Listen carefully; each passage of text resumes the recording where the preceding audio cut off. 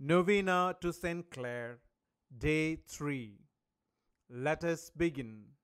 In the name of the Father, and of the Son, and of the Holy Spirit. Amen. Intention.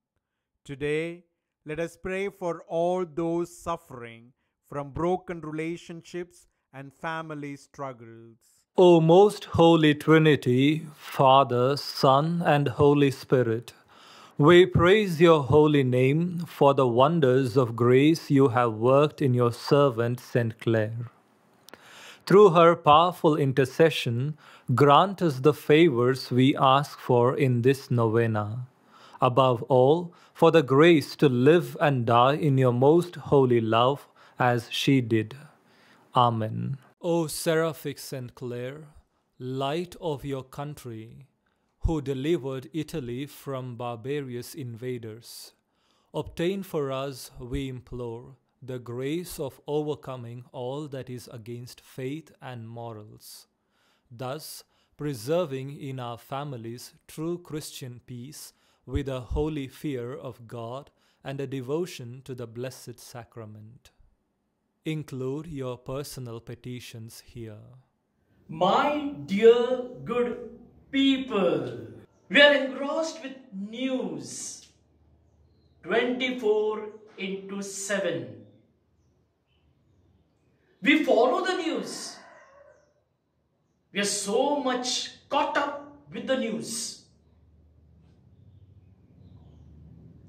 And sometime or the other, we are so much disturbed with the news.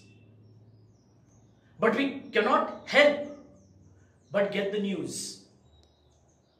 Through the papers, through the TV, and through the people, we get news. But what about the gospel? The gospel of our Lord Jesus Christ. You know, the meaning of the gospel is basically coming from Anglo-Saxon word, God's spell. And it is also said good news, good story, good telling. What about we people, Christians? Do we follow the good news, Jesus Christ? Do we listen to the good news, Jesus Christ? Do we embrace the good news, Jesus Christ? Jesus is the good news. The words of Jesus is good news for each and every one of us. And this is what St. Clare did. She embraced the gospel. She became the gospel. She lived the gospel. She embraced Jesus Christ. She imitated Jesus Christ. She became Jesus Christ for all the members of her community and people around. So also it is high time for us to embrace the gospel, embrace the good news. We are filled with so many things. But what about filling with Jesus Christ?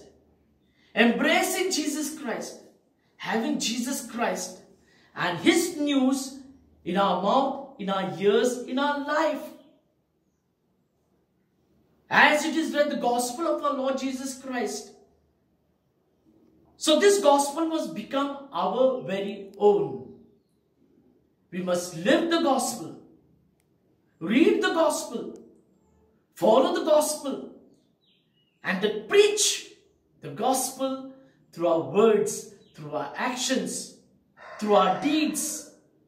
It is never too late, my dear people, to become the gospel, to become another Christ.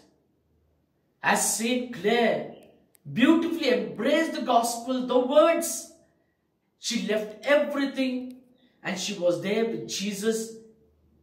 So also it is time for us to embrace the gospel, to become gospel-oriented people, to follow the gospel. So let us pray for one another. As St. Clare embraced the gospel, may you and I embrace the gospel, the good news that Jesus lives and he lives forever. That Jesus gives love and he gives forever. The Lord be with you. And through the intercession of St. Clare, may Almighty God bless you, the Father, the Son, and the Holy Spirit. Amen.